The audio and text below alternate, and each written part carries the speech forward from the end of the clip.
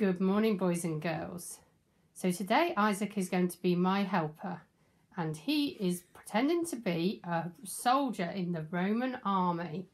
And we're going to start with a game where we're all going to follow my commands. So we're going to start in 1, 2, 3, and march.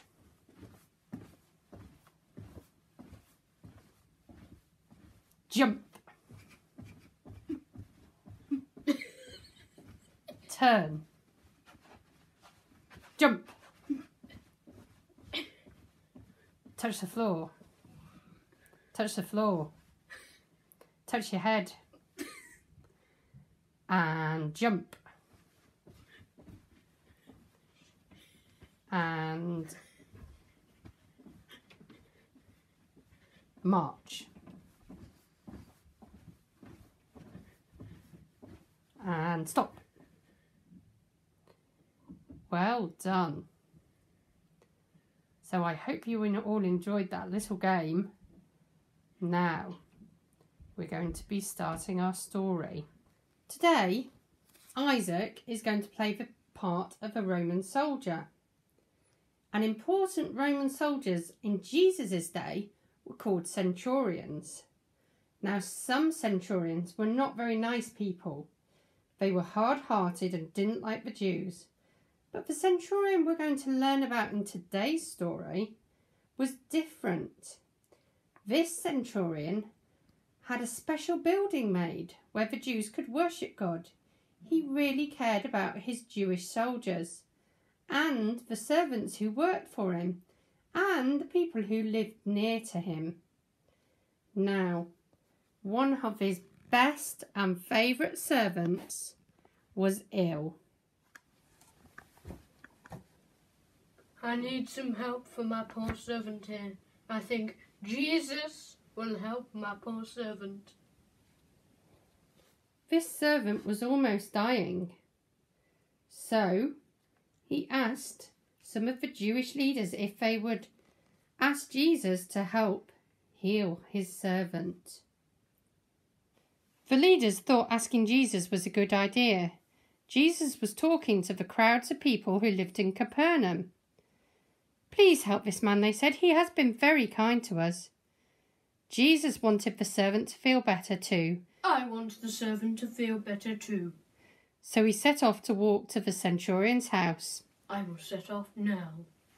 The crowds of people went with him to see if Jesus would be able to make the servant well. Do you think he could do it? Would he get there in time? Let's find out. When Jesus was almost there, some of the centurion's friends came out to meet him, bringing a message from the centurion. I am not good enough to have you come to my house or even come to meet you. When my commander tells me to do something, I obey. When I give a command, my soldiers obey. I know if you will just say the word, my servant will be made well. Jesus was amazed at the message the centurion sent and said to the crowd, I have not found anyone anywhere, even among my own people, with this much faith. The centurion's friends went back to the house and they discovered that the servant was completely well again. Oh, my servant, he is well again. Praise the Lord. Yes, Jesus had made him better. Do you think the centurion was glad he'd asked Jesus to help? Yes, he was very glad, and all the people in his house were pleased too. None of them would ever forget the day Jesus helped them.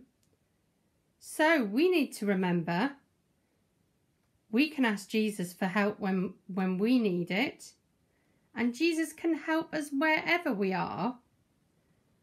And Jesus hears and answers our prayers today.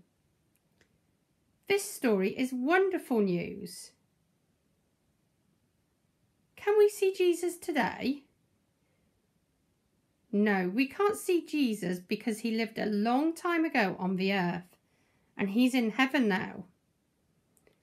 But just like the centurion, we can ask Jesus whenever and wherever we need help.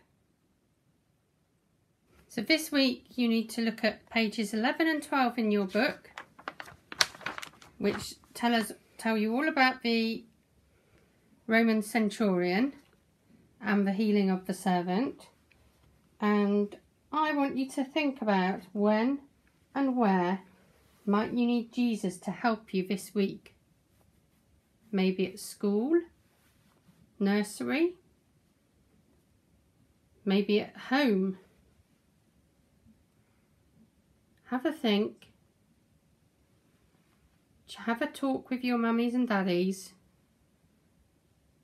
And then you can pray that Jesus helps you in these areas this next week.